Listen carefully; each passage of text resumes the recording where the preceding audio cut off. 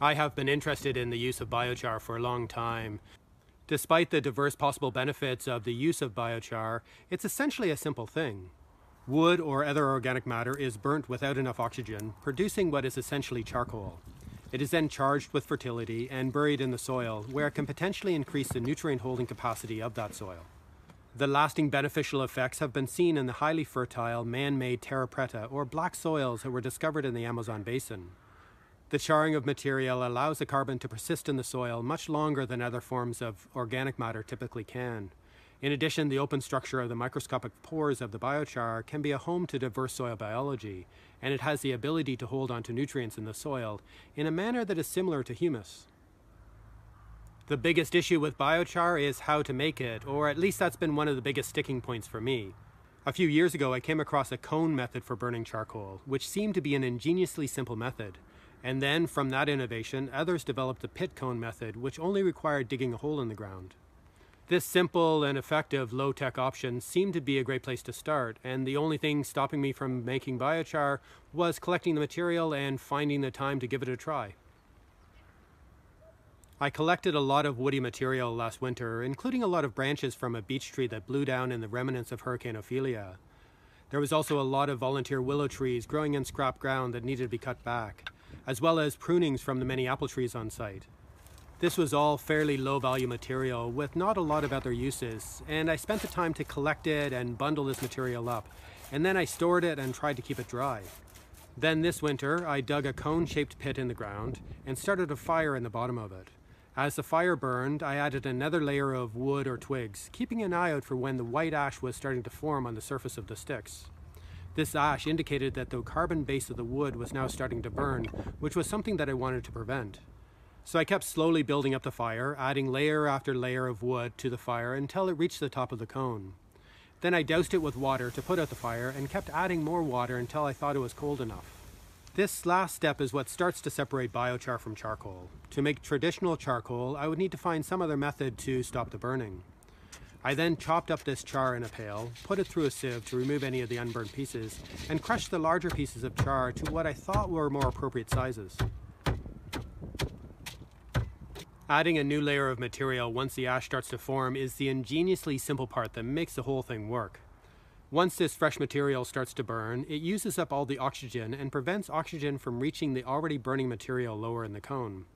But because there is still a lot of heat, all of the burnable gases and smoke continue to be released from the wood underneath, but it has nowhere to go but up through the flames above to be burnt. When the freshly added material covers the whole surface and catches fire, a cone of flame spreads out around the entire ring of the fire and produces a virtually smokeless burn. But this inverted cone of flames often has a dark center where oxygen can't get to, but the gases and the smoke is burnt off in the envelope of flames. It is quite a beautiful thing to watch.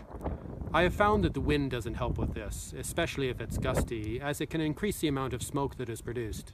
But when the wind isn't present, the convection of the fire draws everything into the center to be burnt. After a relatively slow start to the fire, the amount of material that is added in each layer increases exponentially as the surface area of the fire increases, as well as the overall heat. And in the end of the process, you can burn off a lot of material fairly quickly. As with many tasks in the gardens, there are a few techniques that make things work better. In the case of the pit char method, knowing when to add the next layer and how much to add at any one time is perhaps the most significant skill involved.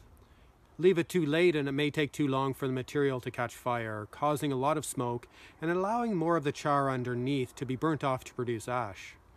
Adding too much at any one time can smother the flames, and adding too early risks a much bigger fire and perhaps a few singed eyebrows.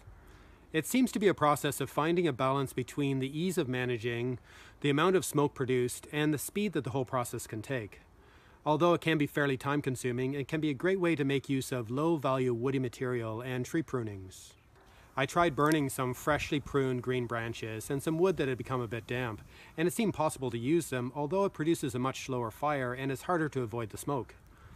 But burning green material could eliminate the need to store large volumes of material while it dries, and I think that mixing some green material in with properly dried material may be a good balance.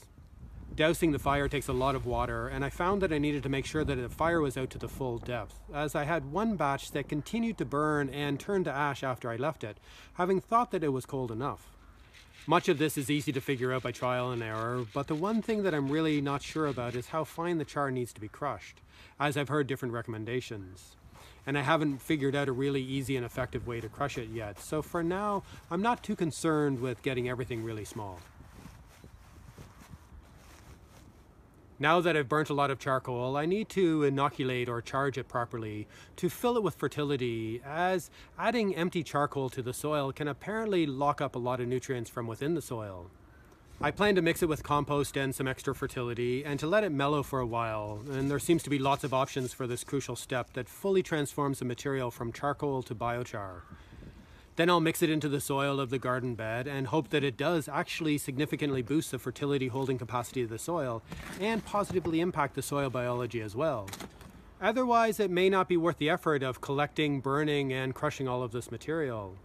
I plan to do a few pot trials to see what effect, if any, it has, with different concentrations of it in the soil and different methods and ingredients for preparing the biochar. It should be really interesting to see what effect it has, and there seems to be so much more to explore with the use of biochar. But I'm really glad that I'm finally starting to produce this famous black soil amendment, as it's something I've wanted to do for ages.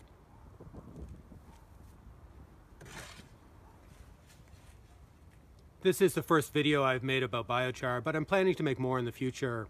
I'll definitely produce a video showing the results of any trials that I make. And I'm also looking at producing another video that goes into more detail about the methods and possibilities of making biochar and inoculating or charging it with different materials. I'm also interested in exploring the possibilities and viabilities of using biochar as a form of carbon sequestration, especially at a small scale. If you're interested in these kinds of things, be sure to subscribe and like and share these videos, as this all helps to ensure that I can continue to make content like this. If you really want to help and support me, please check out my Patreon page linked here or in the description below. But as always, thank you for watching.